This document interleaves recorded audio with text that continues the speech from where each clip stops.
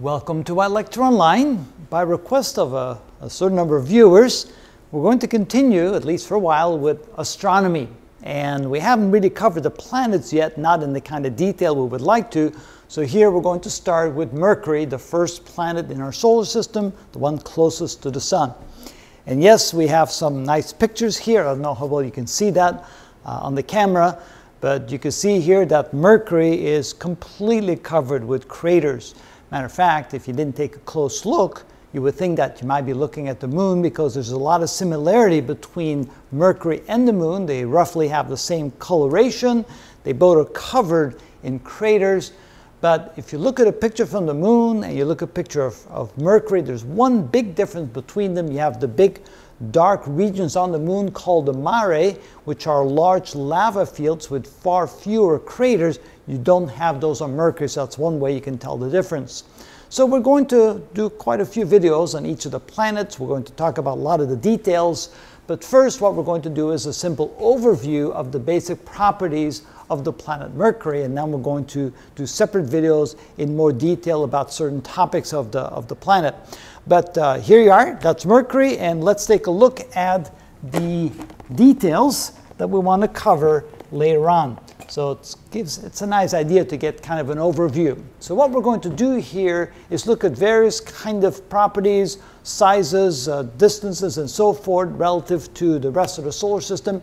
In a lot of cases, we're going to compare it to what it's like on the Earth. For example, the average distance to the sun is about 58 million kilometers, as opposed to about 150 million kilometers for the Earth, which means it's about 38.7% the distance between the Earth and the sun. So it's a little bit over 1/3 the distance.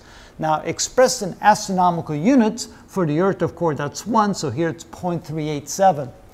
One big difference between Mercury's orbit and the Earth's orbit is that it's much more elliptical. The eccentricity of the orbit is a lot larger in such a way that when it gets the closest at perihelion, it's only 46 million kilometers away, and when it gets at its farthest point, aphelion, it's at 69.8 million kilometers, which gives it an eccentricity of 0.206. In other words, the difference between the average and the maximum distance away from the sun is 20.6%.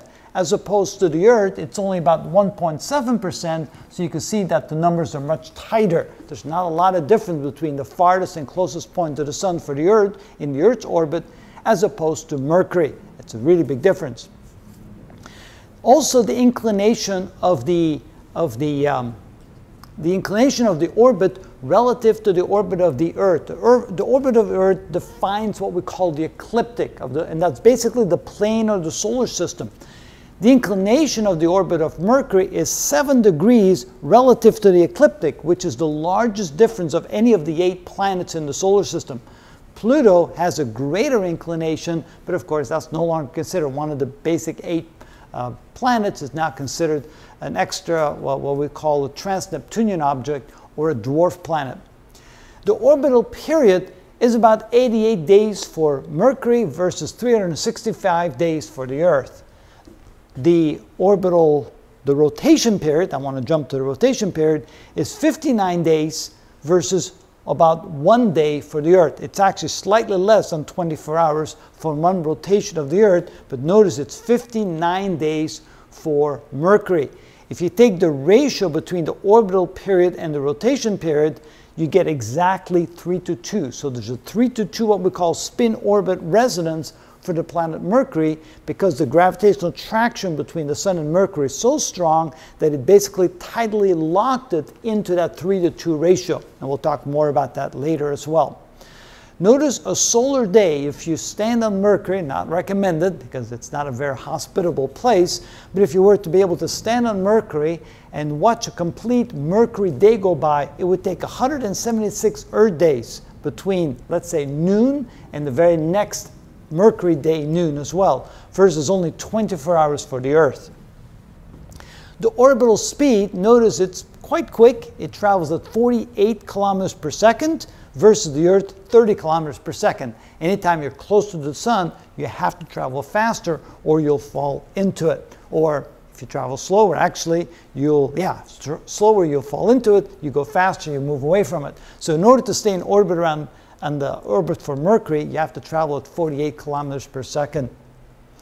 The inclination of the equator, which is really interesting, Mercury is virtually not inclined. So as it goes around the sun, the north-south pole is almost completely vertical, a slight difference from 0.03 degrees, and it took quite a while before we were actually able to measure that relatively accurately. Everybody, of course, knows that the Earth has an inclination of 23.5 degrees, which is the cause of our seasons. The topographic range, when you look at Mercury, it's not as interesting because you don't have very high mountains or very deep valleys. The difference between the highest peak in Mercury and the lowest valley in Mercury is about 9 kilometers. So for the Earth, that's 20 kilometers, the difference between the top of Mount Everest and the bottom of the deepest ocean. Number of moons, Mercury does not have any moons as far as we know. Earth, of course, has the one moon. Coming over here, looking at the diameter of the planet, it's 4,880 kilometers in diameter, which makes it roughly about 3,000 miles, as opposed to the Earth having a diameter of 12,756 kilometers, so the diameter is about 38%, a little bit more than 1/3 the diameter of the Earth.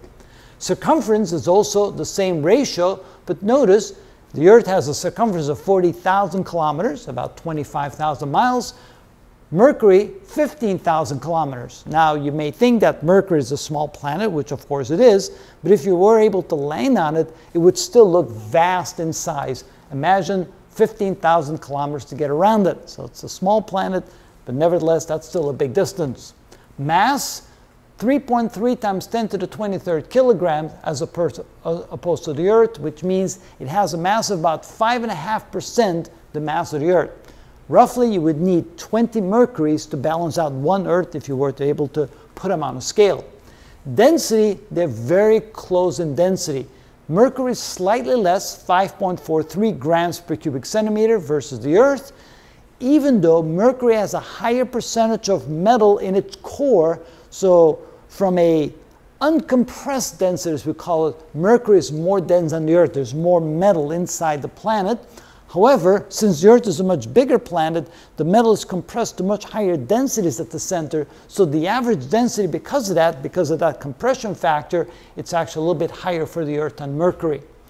Escape speed is the speed you need to get away from the planet. For the Earth is 11.2 kilometers per second, about 7 miles per second, or about 25,000 miles per hour.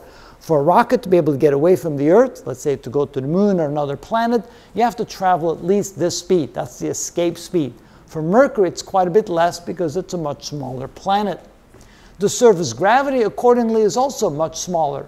The acceleration due to gravity at 3.7 meters per second squared versus 9.8 meters per second squared, which is about 38%, which is kind of interesting that these two numbers are the same. Just happens to be that way. No particular reason for that, except that the density and the size kind of work out that way. The albedo is a measure of how much of the light is reflected from the surface. It turns out that Mercury is kind of a darker grayish color, and so the albedo, the light reflected, is relatively small as compared to the Earth, which has much more cloud cover, which more readily reflects the sunlight. The surface temperature, that's the interesting part of Mercury. Because it's so close to the sun, the daytime temperature can be as high as 800 degrees Fahrenheit, which is 427 degrees centigrade. Enormous. Of course, that will vary a little bit because you can see that the distance to the sun varies quite a bit, which of course would affect the temperature, but it can be as high as 800 degrees Fahrenheit. At nighttime, and the night times are very long, indeed, the temperature will drop to minus 290 degrees Fahrenheit, which is about minus 180 degrees centigrade, for an average temperature of about 167 degrees centigrade, which means the average is still above boiling point, but the range is absolutely enormous. Notice that's a range of about 600 degrees centigrade, or 600 centigrade degrees. So it's an absolute amazing difference between nighttime and daytime temperature-wise on the planet Mercury. Atmospheric pressure, very minor, 5 times 10 to the minus 15 bar. For the Earth, it's about 1 bar, or about 1,000 millibars, as they say. So you can see that there's virtually no atmosphere on the Earth. kind of an interesting way of looking at it. If you were to collect all of the atmosphere of Mercury in one place, it would have a mass of only about 10,000 kilograms. Which, if you think about it, that means that if you take the air in, like in the gymnasium on the Earth, you take all the air out of a gymnasium at the high school, for example, that would be about the equivalent of the entire atmosphere of Mercury. So you can see it's not very, very dense, and it's very rarefied. The content of that atmosphere is oxygen, sodium, hydrogen, potassium, and magnesium, but also, again, in very, very tiny quantities, so not like on the Earth. So it would be correct to say that Mercury virtually has no atmosphere. Magnetic field, interesting, because initially we thought that Mercury probably did not have any magnetic field at all, but by sending the spacecraft Messenger to take some readings there in the years past, we noticed that there's a small amount of magnetic field, which means there must still be some generation of electricity, of current inside the planet, causing these magnetic fields to exist. It's about 1% the strength of the Earth's magnetic field, means it's a lot weaker, but nevertheless it is there, it's measurable, so there must be some dynamo effect going on inside the planet. For your reference, 1 Tesla is about 10,000 Gauss, so you can see in terms of Tesla it's not a very strong magnetic field, but compared to the Earth, about 1%. So that gives you kind of an overview of the planet, but we're going to get into a little bit more about describing what it's actually like on the planet, because that's really the more interesting part. These are just numbers, it's good to know, but it's more interesting to look at the planet itself and to kind of imagine what it would be like to be able to walk around, and what would it be like to go through a Mercury day, for example. Is there water or ice on the planet, things like that. Those are some interesting things that we'll find. But anyway, that's the start for the section on Mercury. Hopefully you stay tuned and we have some other videos for you to come.